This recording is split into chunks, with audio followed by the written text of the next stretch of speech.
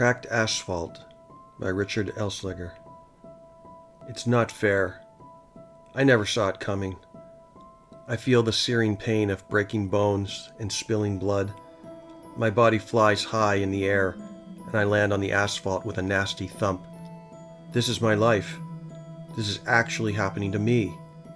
My head aches, and I can only see blackness through my open eyes. It feels like my brain has been sucked right out of my skull. I sense my blood leaving my flesh like a gushing garden hose, spraying my life to the outside world with each beat of my heart. Though I cannot see, I hear voices as a crowd forms around me.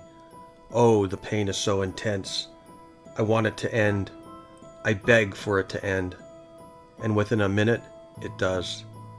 I feel my last breath leave my body, and I cannot draw another. I feel tranquil, at peace. I don't want to die, but it seems I don't have a choice. My body gives up, letting me go, releasing me from its encapsulation. I am standing on the asphalt. I can see my body stretched out over the road. The car that struck me, the whole front end is crumpled, and there is one massive dent in the roof and another on the trunk lid. I must have gone right over the car. I see the crowd standing in a semicircle, staring down at my busted body as if united by primeval human emotions, an unspoken ritualistic behavior that honors the passing of a life.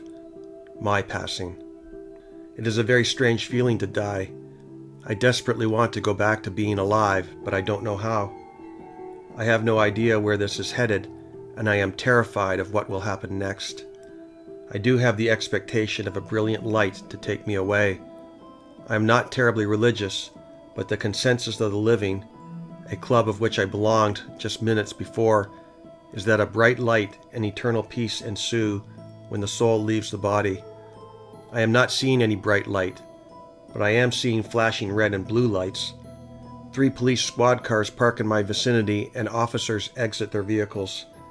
They begin taking measurements, while one officer maintains a friendly vigilance watching over me. I hear him offering soothing words, telling me that everything is going to be okay. Another officer interrogates the driver who hit me, and I hear him tell a blatant lie, claiming I came running right out of nowhere and he couldn't avoid me. I didn't come out of nowhere. I wasn't running. I did no such thing. He's lying. I activated the cross lights and made sure the way was clear before I entered the road. I shout my protestations, and they fall on deaf ears. He hit me squarely in the crosswalk, of that I can be certain. I had the right of way. Now it appears I was dead right. The ambulance arrives, not far behind law enforcement, to perform their ghoulish role. It's like watching my own nightmarish movie, where I have unwittingly been nominated to play the lead part. I can see the paramedics performing their necessary medical protocols on me, none of which are working. I sense weightlessness, a lack of mass. The paramedics fail in their efforts to revive me. I perceive no energy or draw of force to bring me back to my body. From where I stand, I knew they would fail. I feel a profound sense of sadness, seeing myself lay there motionless on the road. It's me. That's actually me sprawled out, cold dead, and I find it hard to believe. The paramedics push the crowd back and lift my body up, putting me on the stretcher. I want to leave the scene, to go with my corporeal self in the ambulance, to be at my side and give myself some comfort, but I cannot. A weird force holds me in place.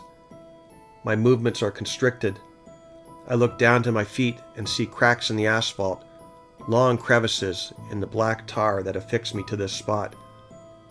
The ambulance leaves and the crowd gradually dissipates, walking away to resume their everyday lives, heading to their predetermined destinations before I so rudely interrupted their daily routines with my personal tragedy.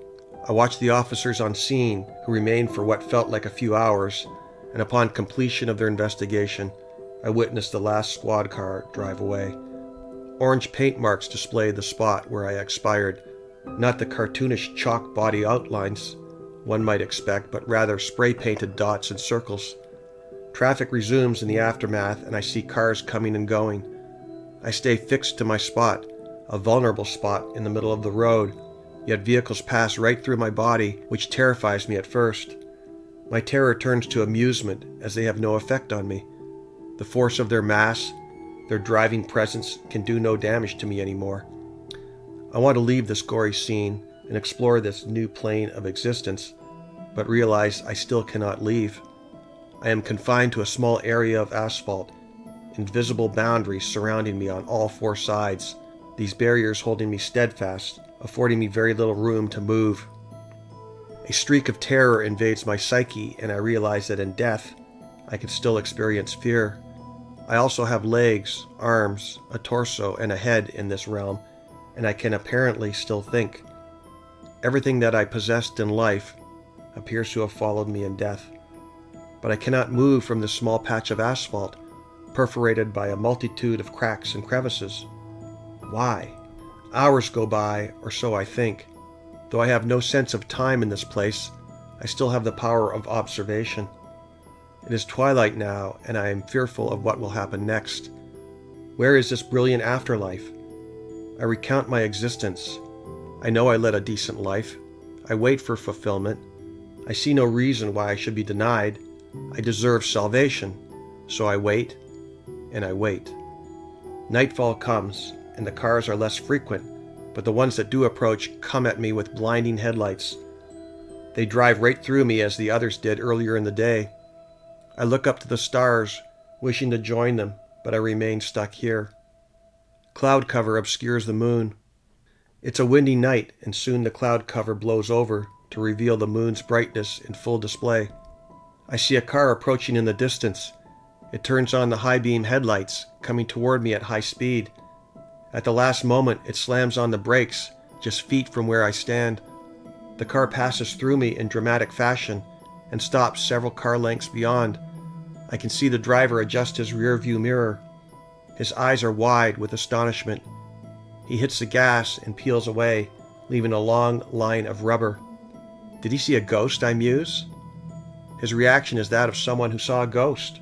Another car approaches and swerves around me, passing over to the other lane to avoid my spectral presence. They can see me. How can they see me? Am I truly dead? They call it the afterlife, so perhaps I am dead in one way, but alive in another. Maybe this is just a nightmare.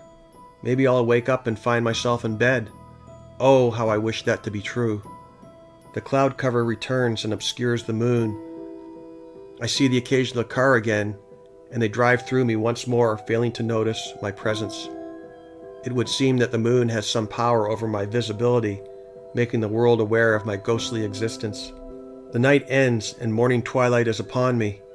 With its advent, I have a strange sensation, a horrible feeling of disintegration, a sense that I am literally coming apart at the seams. My body, if I can still call it that, begins to degrade and separate. I feel every molecule shatter into its smaller constituents, and they fall like tiny ball bearings to the ground and roll into the cracks where I stand. My eyes are the last thing to come undone, and I see the rising sun one more time before I get pulled into the blackness below, my entire supernatural existence sucked into the ground. I disappear from the light of day, and I am gone from this world, on to another. It is a peculiar thing to come apart, to actually disintegrate. In the darkness, I sense my body floating like a dissipated cloud of electrons in a wide expanse, unable to bring itself back together again. Yet I can still think. My mind remains intact in this bizarre state of being. I am a cloud of consciousness floating aimlessly beneath the surface of the road where I died, and I can do nothing to reconstitute my being. I sense nothing but blackness. I perceive the faintest shred of light coming from distant cracks above me, presumably the surface where I stood last night, and then the light winks out. In this place I can only ascertain the nothingness of non-existence. Could this be hell? I have to assess my situation. I go through a mental drill. Down here I have no sense of smell. I have no sense of touch. There is no sense of sound. As a cloud of incorporeal electrons, I still have a voice, but I can only hear my voice in my conscious mind. As for sight, all I can see is the pure blackness of infinite space. There is no reference point for any of my five senses, if in fact my senses still exist. I have no sense of hunger, no sense of thirst. I have no sense of time. I can only estimate time's passage. Before long, I feel myself rising upward, headlong toward the surface. I pass through the cracks of dilapidated asphalt, forced once more to the surface, and my displaced molecules begin to reassemble themselves. I am turning human again, or the reasonable facsimile of a human. Once again it is twilight and I see cars. Tonight I notice the occasional pedestrian crossing within the crosswalk where I died. Cloud cover obscures the moon. I stand vigilant here, unable to extricate myself from this mysterious prison. Tonight I go unnoticed by cars. They drive through me unabated. A low-level, ruminating sense of panic occupies my thoughts. I want out of here. Get me away from this place. Get me away from this constant reminder of the place where I spent my last moments among the living. There must be another level of existence. There must be a heaven, or some other realm where I may enjoy a respite for all eternity. I would even accept the Valhalla from Scandinavian lore. But redemption doesn't arrive tonight. Again I repeat the phenomenon of disintegration and dissipation. Again I find myself a vaporous cloud of consciousness beneath the surface of the road, surrounded in darkness. How long can this go on? This cyclical routine goes on and on with no apparent end in sight. I am cognizant of time's passing, as I can see its passage with the changing of the seasons. I also see the movement of time with the changing designs of automobiles that travel the road. Old models come and go, getting replaced with even newer models. I begin to see vehicles of wild and exotic designs. They are powered by remarkable engines with capabilities I never knew possible. They make strange whooshing sounds as they race by me, unlike the raucous fossil fuel cars of the past. And my ghostly presence persists when the moon is full, continuing to scare drivers and the odd pedestrian as I fade in and fade out of the world that is the living. I think back to my school days and my studies and remember the concept of limbo, a place between heaven and hell, a place of waiting, a place without pain, a resting place between two extremes. What I do not understand is why I am in this place, and more to the point, how long must I remain here? On some nights I scream to the level of madness. Other nights I sob without control. At other times I remain resolute that I will win the long game. I will win salvation. And then one lonely night I see it approach, a horse-drawn carriage projecting light from dim, oil-filled lamps. Is this a hallucination? The carriage draws ever closer, pulled by a team of black horses. I have this overwhelming sense of dread. At the same time, I sense elation. It draws closer. The carriage door comes to a stop right before me. The faceless coachman, shrouded in a cloak of midnight blue, opens the door to the carriage. When that door opens, I see a blinding white light that envelops me. The coachman says nothing but stares straight ahead. I speak to the coachman and ask what is expected of me.